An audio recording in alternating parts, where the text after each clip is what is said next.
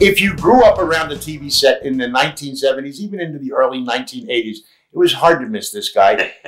He had people laughing every week, sometimes brought people to tears every week.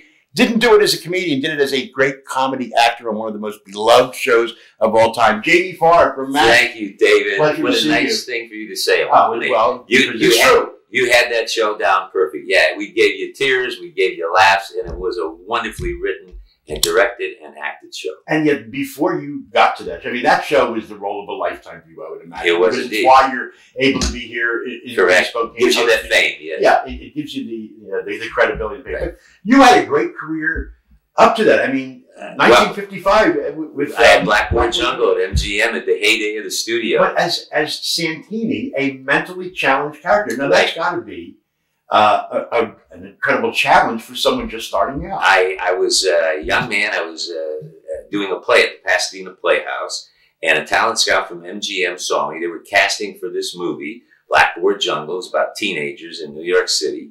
And they said, will you test for this? And I came in, saw the role. Actually, I tested. It wasn't with Glenn Ford, who played the teacher at Daddier. It was James Drury, who later became the Virginian on television, but he was also a contract player there at MGM.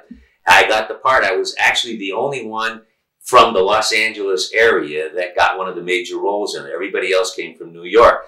Sidney Poitier, Vic Morrow, Paul Mazursky, Rafael Campos, Richard Kiley, everybody came from New York. Wow. And Richard Brooks was the director, great director. Won Academy Award for Elmer Gantry, did Lord Jim, many, many movies. When you did that film, did you think, okay, my career, we're off to the races now and everything, but it didn't actually happen that way, did it? No, it didn't happen at all. I wound up having to get a job at on a chinchilla farm in Burbank, California. I was cleaning chinchilla dropping pans out at the time. Here, my picture had been in Life magazine. All right, remember the great magazine, Life magazine? Big headshot of me and the whole story about all of us being in the movie. And I thought, oh, my career was going to take off. Nothing, got nothing. You know, they always say in our business, once an actor, always a waiter. Right. In this case, I became a cleaning up person of a chinchilla dropping pan area. But you didn't give up on acting. No. I mean, actually, I was in class with Clint Eastwood at the time, and Clint was cleaning swimming pools. So it's amazing. Well, I wonder whatever happened to Clint. Yeah, really. Did he ever do anything in the business? I'm just curious. Maybe he owns a swimming pool place where you clean pools out. Do you ever see any of the guys that you came up with back in those days? All the time. Yeah, of course, I'm at that age now where a lot of them have passed away. Another wonderful actor that was part of that class that Clint was in and I was in was Robert Donner. He was on the show Mork and Mindy. Nick Adams, the actor who was in Rebel Without a Cause with James Dean and Natalie Wood. He was in that class. Irish McCullough, who was Sheena, the Jungle Queen. Do you ever go down memory lane and say, wow, sure, can you believe it's been 50, 60 years? Yeah, but as I said, some of them, some of them eventually gave up. This is my, I guess, 50, 60th year in the business as a professional. So, yeah, a lot of them, as you say, passed away, or some of them just quit. I had good careers, but didn't want to do it anymore. So I'm still around. There's something wrong with me. Then that Eastwood guy, whose name rings a bell. I can't imagine what he's done. Oh, he's a wonderful director and a wonderful guy. He's not a snob at all. You see him someplace, and he's as friendly and nice as the days when we were struggling. From the Chinchilla Farm, though, you ended up doing a lot of weekly variety shows. I started, actually, what happened, I was in a play called Mr. Roberts with a wonderful actor by the name of Craig Stevens. Craig had been a big star, a contract player at Warner Brothers for many years. He was also married to a big name there, Alexis Smith. And Craig was in Mr. Roberts, and then he got this television pilot for CBS called The Mighty O. And there was a part in it of a sailor who had a large nose, and his name was Schnorkel. And he was the buddy of the cook on the ship named Cookie, and Jack Prince played Cookie in it. Well, we did the pilot. It was a wonderful pilot, but it didn't sell. And Sherwood Schwartz, who was the head writer for Red Skelton, Sherwood, who later did The Brady Bunch and, of course, Gilligan's Island, saw the pilot, and he said, I'm looking for some characters for Red to play, and I like this character of the cook for Red Skelton and get this kid, he's kind of funny, to play his sidekick. And they could be two guys in the Navy, and they can mix and match and do things like he did with Freddie the Freeloader and Deadeye and Willie Lump Lump and all the other characters, Cauliflower McPug. So they called me in, and I went up to meet Red Skelton at his home. He liked me very much, and they wound up writing the show. And the irony of it all is that I play a sailor with him, and we're in the area near Korea, and we find this Korean orphan. And he falls in love with the Korean orphan, and he wants to adopt him when the ship docks into San Francisco. The only thing is you have to be married. So he figured he'll dress me up as his wife and try to convince the orphanage that we should be husband and wife and adopt the baby. Well, that was the first time I'd ever been in women's clothing. But this was, they had lipstick on me, and they gave me, you know, false breasts and high heels, and it just broke Red up. It was absolutely hysterical. But I'm seeing this is 15 years before you would play Corporal Klinger, who dressed in drag in Korea. I mean, there's some parallels there. Yes, yeah, exactly. So anyway, I did quite a few of the shows with Red, and my career was taking off then. I thought this was going to be it. No more Chinchilla Farm?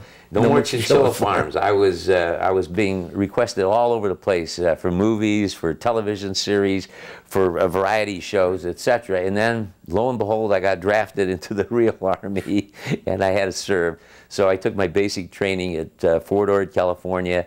I wound up being shipped to New York City at the Army Pictorial Center, which was the old Paramount Studios where they did all the Marx Brothers and W.C. Fields films. That was now the Signal Corps capital for them. And then I went on temporary duty doing training films, and then eventually got shipped out to Japan. So I was with Armed Forces Radio in a little village outside of Tokyo called the Sakamachi with Far East Network.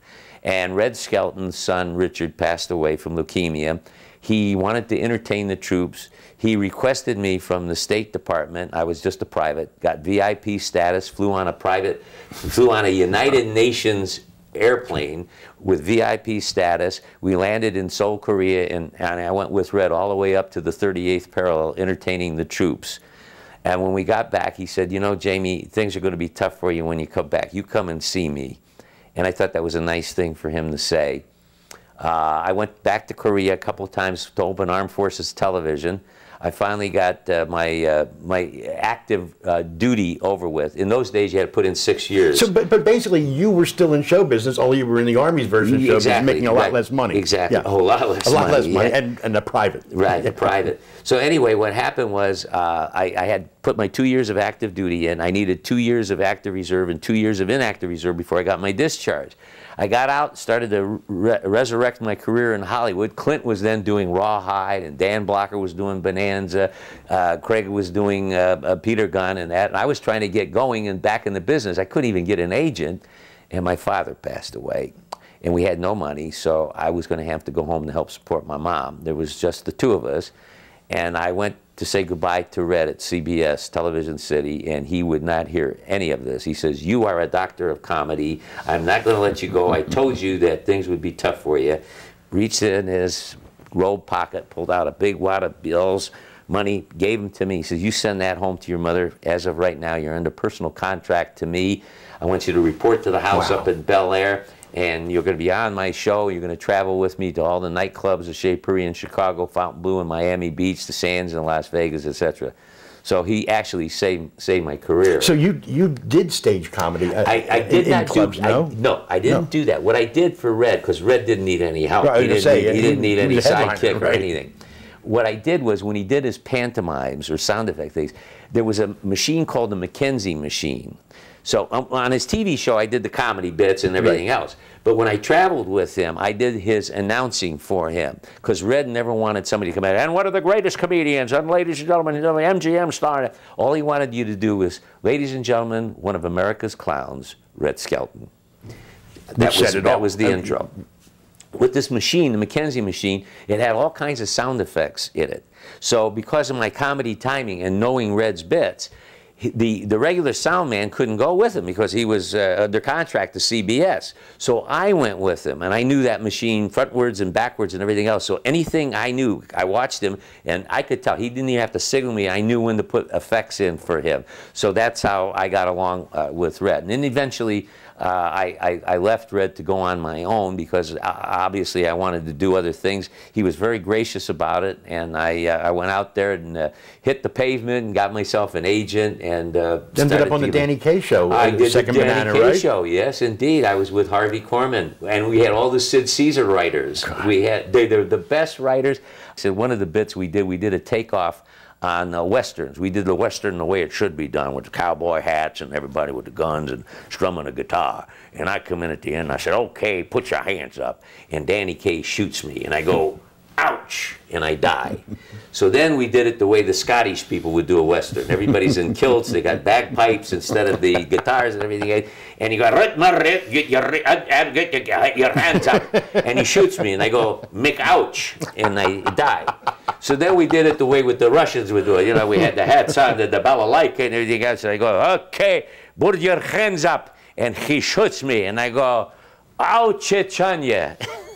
So the clever writing with it. But not only the clever writing, but you got to do a lot of physical comedy. Oh, sure. With Danny, you had, and Harvey Korman. Right. I mean, this was another great schooling. Because in my estimation, I think Danny was probably the greatest of our speaking comedy comedians for movies. Mm-hmm. His serious things, Hans Christian Andersen and all the other movies, but his Secret Life of Walter Mitty, the court jester with the flagon with the dragon and the pestle with the vessel. You know? Right. I stand here and I laugh. I just think of it and I start laughing. All right, let's fast forward through the 60s because you worked steadily. Everything from TV to motion pictures. You even did a Wonder Bread commercial that was, with like having a hit series. Yeah, exactly. And you get offered a part in MASH, which was supposed to be a one-off. One day. The character of Klinger, right? One day, yeah. I just had 4 lines in it. I didn't even see the part. I didn't know what I was playing. All I cared about was I was able to pay my rent and buy groceries. So Gene Reynolds, the agent said, show up, Gene will tell you what it is when you get there. And I went into this trailer dressing room outside of Stage 9, and there was a women's Army Corps outfit hanging up in high heels. And he said, put it on, it's yours. I thought I was dressing with an actress. He said, no, that's yours, put it on. So I put it on, they started laughing. I went out there, and the crew was laughing, the cast was laughing. I did my 4 lines, they fell on the floor, and as I say, I came out for 1 day and stayed for 11 years. They just kept promoting the character until the 3rd year I was finally put under contract to them. Oh, it took them 3 years to... Yeah, But you were in basically every episode, though. I wasn't. In the first year, I think I was in about 6 out of the 20-some that was done. The second year, I was in about 13 of them, and then the 3rd year is when they put me under contract. So it was, at that time, it's a half-hour show. They had lots of characters in it, and they needed a shakedown. Some of the characters overlapped some of the other characters, so what they had to finally do is say, okay, these 2 characters are similar. We want characters that are indelible, things that the other people that cannot be the same. So that's why they got down to the 7 characters of Hawkeye and Trapper and Hot Lips and Major Burns and Colonel Blake and Radar and Klinger. So they were wound up with the seven wonderful characters that they had. When Gary Berghoff left the show, of his own choosing, he decided to leave the show. Right. Everybody that left the show did it of their own choosing. McLean Stevenson, Wayne Rogers, Larry Linville, and then finally Gary Berghoff. Right? I don't know why they would do that, but that was their decision. Yeah, I know. They were afraid. I think they were being typecast. Right. It was too late by that time. I was going to say for you, take the money. Right, but I mean, look at Alan Alda was Hawkeye, but he was also able to do the Carl Chessman film. Oh, sure. On well, TV. That was before he did. Was that before MASH? Yeah, I thought that was before MASH. I thought that was the during Glass. MASH. It was called the Glass something. No. Carl Chessman thing, wasn't it? No. He did. Kill Me If You Can. Kill Me If You Can. And that was in '77. Oh, okay. That was in '77. You're probably right. But he did Same Time Next Year. That's what I was going to say. He did Same Time Next Year. So he was able to get past Yes, he Hawkeye. transcended that. Yeah. But when Gary left the show, they took Klinger and they promoted him from corporal to sergeant. And you lost the drag. Yeah, and people were worried. They thought, oh, that was his shtick. You know, that's the only thing he could do. But they found other things for me to do. And also, they didn't want to bring in another character. Why bring in another character when you can take this character who's already funny and do more funny things with him, but in a different area? Did you want to make the change like that? It didn't bother me. I was secure enough as an actor that I knew that if that was my only shtick, then I couldn't have done the other things, even in drag, that I did, where some of the things, as you pointed out earlier, that I make people cry in some areas. Right. So yeah, I wasn't. You know, a good actor is a good. I'm not giving kudos to myself, but I'm a trained actor, and I've worked with a lot of fine people in the business. So when it comes to the acting end of it, I pretty much know where I want to go with something.